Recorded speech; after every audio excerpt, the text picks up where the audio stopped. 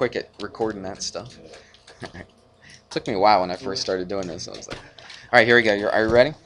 Let's do an example. What they're going to do is they're going to give you 2 points.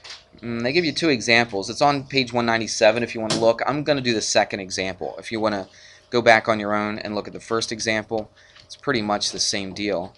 This one's a little bit more complicated than the first one. Not much, but a little bit. All right, here's what they do. They give you 2 points, and what you have to do is you got to find the equation of a line. It says write an equation of a line through each pair of points in slope-intercept form. Okay, so we're going to write this in slope-intercept form, which is what form? Let's write it down. The slope-intercept one. Y, slope-intercept? Y equals mx plus b. That's the slope-intercept. What was the other one? There's a point slope form. Okay, this one's slope-intercept. Now look, they don't give you a y-intercept and they don't give you a slope. Remember that little easy example that I did earlier? Okay, I told you what the slope was, I told you what the y-intercept was, and you just stuck them in the right place. This time they don't tell you either one. You got to figure them both out.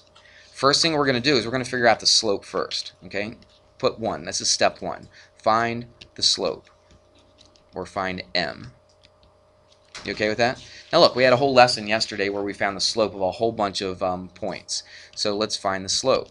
Find the slope, it's change in y over change in x, which means you do what to the y's? Subtract them. So make sure you subtract them in the same order. Doesn't matter which order you subtract them as long as you subtract the x's and the y's in the same order. So if I go, it's not 4 minus 4, what is it?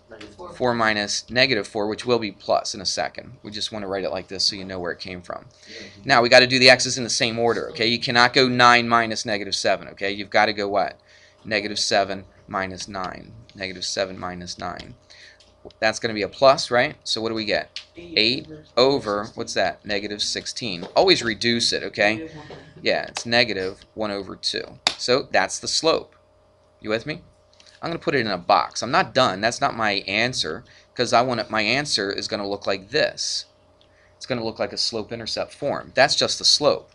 Now I got to find out the y-intercept. Yes? It doesn't matter. Remember I said it doesn't matter the order that you subtract them in?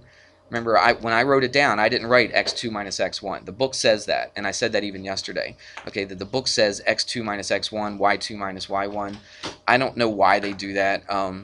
It doesn't matter what order, as long as you do them both in the same order. So if you subtract the first one minus the second one, you have to subtract the first x minus the second x. Okay, you could do it the other way. You're still going to get the same exact answer, but you got to just make sure that you subtract them in the same order. It doesn't make any difference. Okay,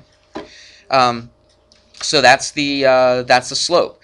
Well, that's one of the 2 things we have to find. Now what do we have to find? The y-intercept. There's a couple ways to do this. I'm going to show you just one way. All right, maybe some other time I'll show you another way. You could use the point slope form at this point if you wanted to, because look what we have. We have at least 1 point here. We actually have 2 points, don't we, on that line, and we have a slope. So if you wanted to, you could use the point slope form. I'm going to use a slope-intercept form. I don't think either one is any more difficult, but let's just do it this way. Watch. Y equals mx plus b. I know what the m is now. Don't know what the b is. Remember what I said what the x and y is, though? The x and y represents any point, not 2 points, 1 point, but any point on that line. Do I know a point on my line? I don't? Yeah, you do. You know, you don't just know 1, you know 2. I can pick either one of these points. It doesn't make any difference. And I can put the x in for this x and put the y in for this y right here. Which point do you want to pick? The first one or the second one? The first one. First one? Yeah, the number's a little bit smaller. Okay. Yeah, it doesn't really make much difference, but let's just, it doesn't make any difference. I could do them both. I don't have enough time right now because the bell's going to ring in a minute, but watch very carefully. So y, so what is the y on this point right here? 4. It's 4. So I put a 4 equals m. I just found the m. What is it? It's -1/2 times, okay, the x, what's the x? It's -7. I'm going to put it over 1, is that all right? Plus what? B. So what am I going to solve for? I'm going to solve for B. So let's do this real quick. Watch.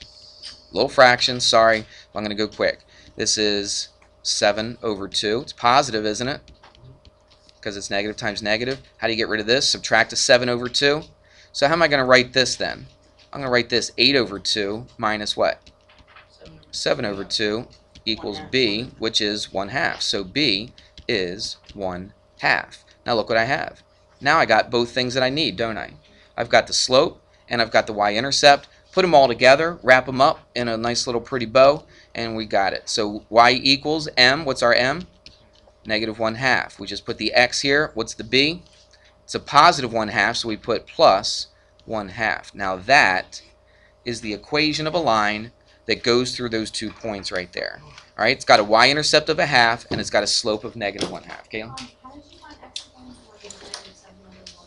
I took a point. I took either this point or this point.